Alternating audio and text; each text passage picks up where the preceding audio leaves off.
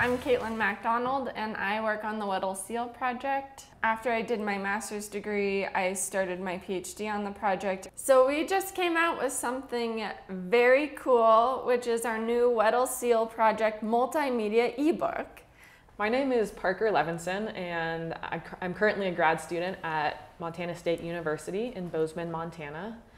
I've deployed with the Weddell Seal Project for 3 seasons, and the last couple years I've been the crew lead, so I've been managing the field team down there and all the logistics, and I'll be deploying as crew lead this year as well. This is our new multimedia ebook, and it's super cool. It's a compilation of over 50 years of science and hard work in Antarctica, and we put it all into this really incredible book. Where you can scroll through and you can see these really cute seals, but you also get to learn all about the science that we're doing down there. So we can go to the science chapter and you can actually read all about the different work that we've been doing. You can even hear what a seal sounds like.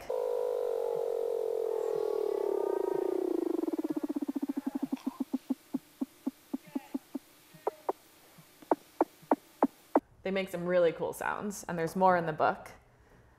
You can go through and you can see a video of how the tide changes and the sea ice changes. And you can read all about the work we're doing. I'm a professor at Montana State University in Bozeman, Montana, and I study population ecology of quite a variety of animals, but spend most of my time in the research realm working on Weddell seals in Antarctica.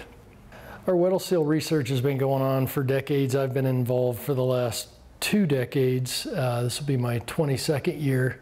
We work on a variety of topics. The project's been going on for decades, so over the decades the science develops and new questions arise and so on. But fundamentally, the projects revolve around 2 big ideas. One is how's the population doing and what makes it go up and down the way it does over time.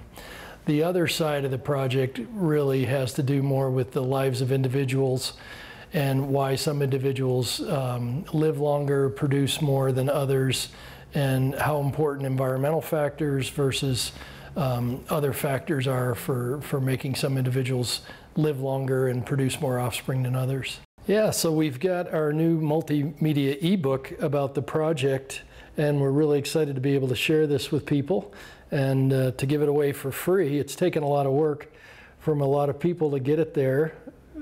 Strong credit to Jeremy Schmidt, who really led the effort, and to Mary Lynn Price, who played a bunch of key roles, and then so many of our team members who provided videos and who, of course, went out and collected the data with us over the decades. The book is directed really at the general public who's got a scientific interest, maybe an interest in Antarctica and some of the work that goes on down there and how we do it. It's, we hope, great for middle school kids. Younger kids can enjoy the photos and videos.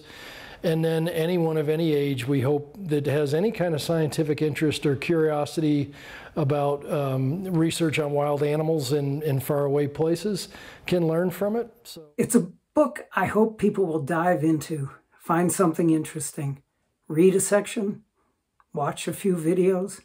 You don't need to start at the beginning and read to the end. You can dive in practically anywhere, and I hope find something worthwhile. And so it's a really great way to sort of be in Antarctica with us and experience the science that we're doing on your own iPad or your laptop. The Weddell Population Project is financed by the National Science Foundation.